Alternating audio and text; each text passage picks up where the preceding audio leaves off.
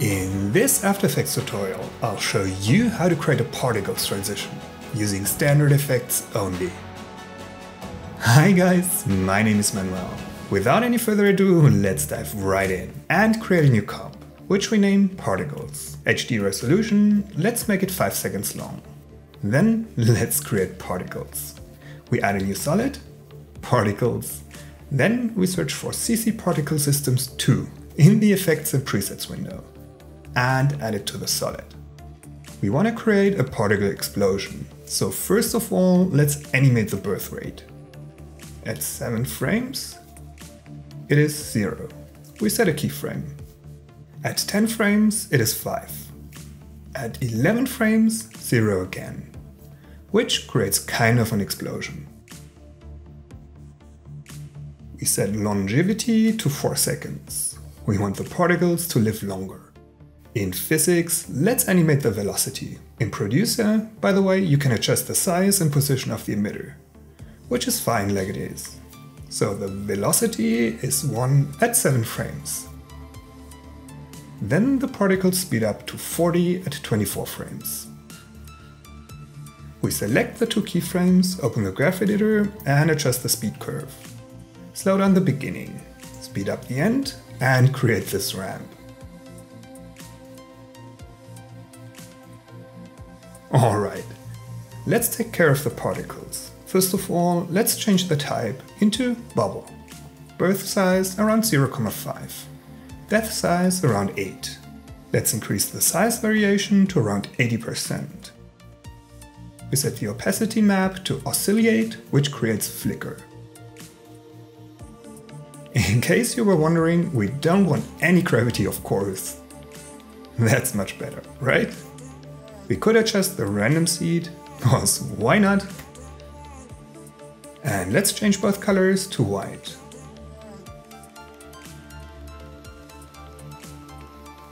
I don't like how the particles look like, yet. Well, they look like bubbles. Let's duplicate the solid, and the only thing we change here is we set the particle type to shaded sphere, which makes them look even worse. But if we reduce the opacity of the solid to 50%, they suddenly look great. Slightly more covering edges, more transparent inside. Next we select the particles comp in the project window. Drag it onto the comp symbol down here to add it to a new comp, which is the actual transition comp. First of all, we go to time and enable time remapping, which creates 2 keyframes. We set a new keyframe at 9 frames. Another one at 4 seconds and 10 frames when all the particles are gone.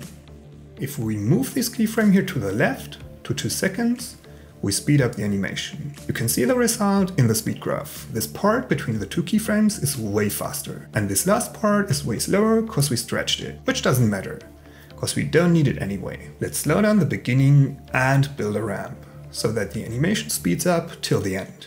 That's how you can adjust the timing of animations you already animated. What if there's a place for everything you need to create stunning videos? MotionArray.com has video footage, music, sound effects, templates and plugins for After Effects and Premiere Pro. Which is awesome, because it saves you a lot of time and money. It's one subscription for all. Pay once, use it as much as you want. Subscribe through the link in the description and get $50 off. MotionArray.com, better start now. But first, let's finish our transition. We need to refine the particles by adding a glow to the comp. We increase the glow radius to around 80. Then we add tritone and change the midtones, let's say, into a bright yellow, which creates these nice, slightly colored edges. Finally, we slightly blur them by adding a fastbox blur. Blur radius, just like iterations, 3. Then we fade out the particles at 1 second. Set an opacity keyframe. At 1 second and 8 frames, we set the opacity to 0.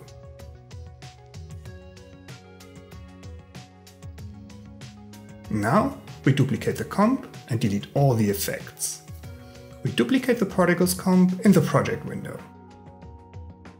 Open the new comp and set the birth and death size to 0,1. and change the random seed to, let's say, 200 for both solids. We created new small particles. Next, we go back into our transition comp and replace the top particles comp with the new particles comp by dragging it onto the comp while holding Option or Alt if you're working with a PC. Then we add echo to the upper particles comp. Set the echo time to -0,002, number of echoes to 150, and decay to 0,8. Let's move the big particles one frame to the right and check it out. And that's why we created the smaller particles, to add some light streaks. Finally, we need a mask which reveals the footage. We add a new solid, color white, and name it mask. Next, we use the ellipse tool to add a small circular mask around the center. Awesome, hit the right spot. We adjust the start point and set a mask keyframe at 10 frames. At 1 second, we scale the mask up so that it covers the whole screen. We open the graph editor and slow down the beginning of the animation. Speed up the end.